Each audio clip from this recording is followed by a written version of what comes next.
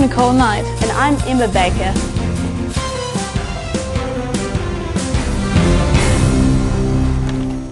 In today's stories, a new crime wave is sweeping the country. From woolen graffiti, scientists have invented an invisibility cloak. We help them find it. And the latest in the weather around the country. But first, a story that will turn your world upside down. If you think the world is getting more and more topsy-turvy, it turns out you're right. Builders in Germany have built an upside-down house, and before you think they may have read the plans upside down, they did it on purpose. The wacky abode was built as a tourist attraction, as well as being a comment of the state of the world. The house is 23 feet tall and rests on its roof, and has steel beams in the attic. Inside the house are beds screwed up the ceiling, upside-down wardrobes, an upside-down kitchen, and even an upturned bathroom, though it's not known if anyone has tried to have a bath in it or go to the toilet. Normally a house like this would take 3 weeks to build. This one took over 4 months because workers kept getting confused by the strange angles of the walls. Many tourists visiting the house complain of feeling sick and dizzy after just a few minutes inside. We now cross over to our reporter Joshua Jessup, who is inside the house. How are you feeling, Joshua Jessup? Thanks, Nicole. I'm here with the owner of the house, Tilly Topsy, and I'm feeling slightly dizzy from all this upside-downness. So, what made you decide to build the upside-down house? Well, I was watching my TV one day and they were showing Grand Design's most odd-looking houses when the signal cut off and went all fuzzy. The next thing I knew, I was watching an upside-down television. That's when I had my brainwave. A few days later, I drew up the plans for my upside-down house. What comment do you feel the house makes of the state of the world? I think this house shows that everything in the world is changing and we need to adapt to it. Though some people may disagree with change, I think that now this house is built, it could be a new way of living. What are some of the challenges of living in an upside-down house? Gravity. I have had a few difficulties with my house. To make walking about easier, I decided to invent wall walking shoes. In the toilet, there is a water transferring pump, and in the shower, there is a plug on the ceiling. With all these neat inventions, it has made my life a lot easier. Thanks, Tilly. Well, that's all for me. Back to you, Nicole. Thanks, Josh. Even watching that makes me feel a bit funky or crazy inside. You weird child. Okay, moving on. And now for a story that is truly out of sight. Look out, Harry Potter. The world of science is catching up to the world of magic. Scientists in Europe have created a 3D invisibility cloak which can hide objects by bending light waves. It has been found that light waves can be controlled by special tiny crystals that make objects disappear.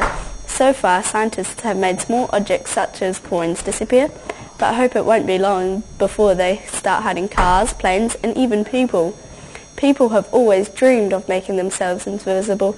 One top scientist says the possibilities are endless and we are all very excited. However, since inventing the invisibility cloak, the scientists have had trouble finding it. As soon as we put it down somewhere, it just disappears, the inventor of the cloak said. It appears that they are having trouble finding other things too, like their lunch, which they think might be underneath the cloak. What will this invention actually be used for? Hoping to see through the reasons behind the invisibility cloak is our here on the spot reporter Sam with more on the story.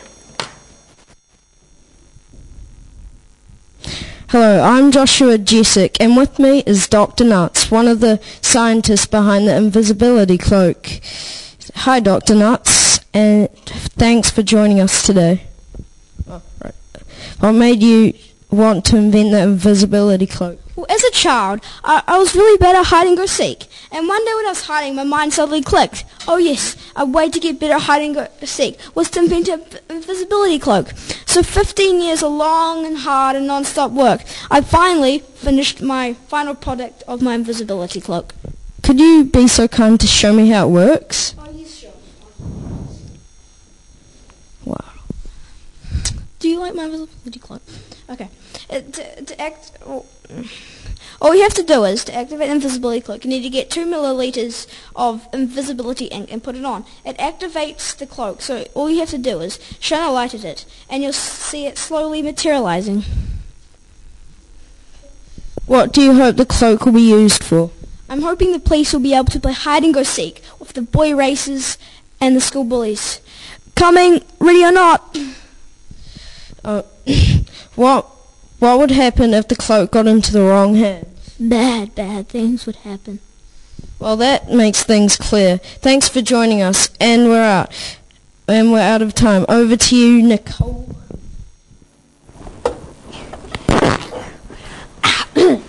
Thanks, Sam. And now, how's this for interesting yarn?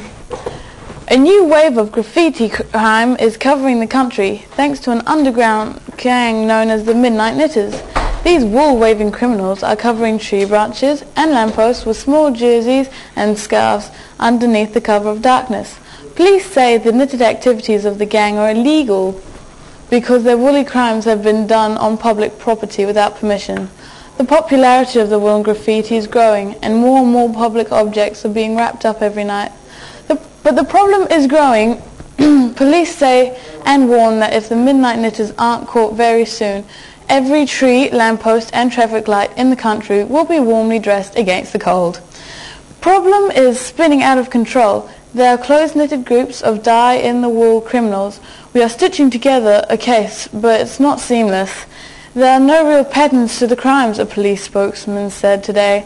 So far, the criminal knitters have escaped arrest, but continue to pull the wool over the eyes of both the public and the police.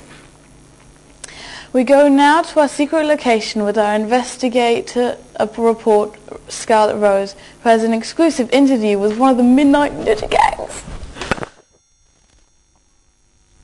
Thanks, Nicole. I'm Scarlett Rose, and joining me in this top secret location is a member of the Midnight Knitters gang.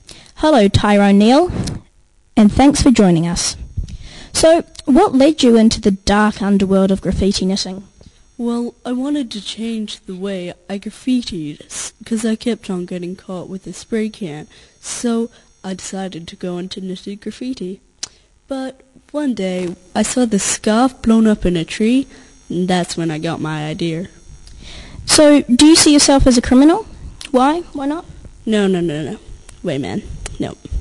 Well, I see myself as helping elderly women and people like that, because I employ them, and I give them jobs.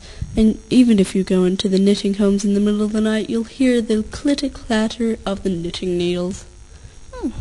So, apart from trees, lampposts, and traffic lights, what else would you like to graffiti with your woolens? Well, if I could get the town's permission, I would love to graffiti all the houses so they could be warm and snug, and then we could save power, which would save money, which would give more money to all elderly women so we could hire them and buy more wool, and then everything would be green. Well, that's just great. Thanks for your time, Tyrone, of the Midnight Knitters gang. We now go over to Nicole. Thank you, Scarlett. And now for our weather forecast with Tommy Tornado. Thank you, Nicole. Lovely.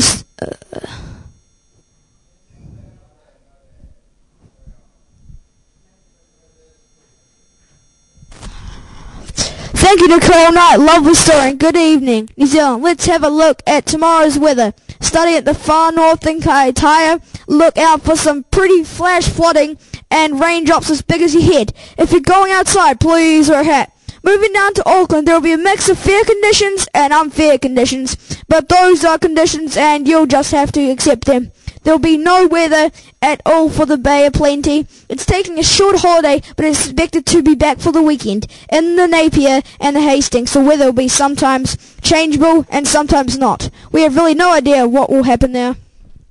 In Taranaki, a mild depression brings with a very dull day, with no highlights at all. It will be overcast and gloomy all morning, but things should cheer up by the evening, so don't worry, everything will be fine. Wellington, have another capital day. There will be no wind, and the day conditions will be so pleasant they'll actually be extreme.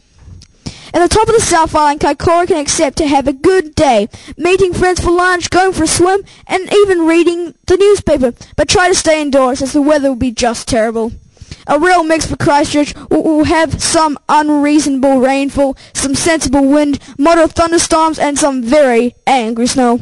And in the lower south, Dunedin will be frosty, cold, unfriendly until late morning when the sun will pop over for a visit. Everybody likes the sun.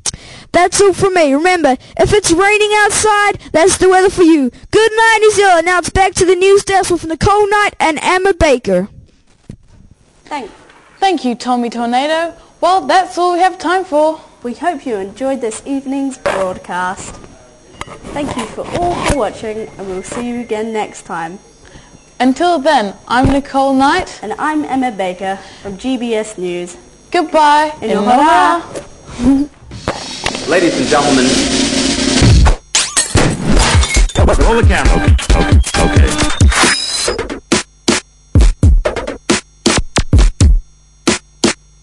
Good evening, ladies and gentlemen. Tonight we are featuring an interview with a very peculiar-looking gentleman. Scene 1, take 1.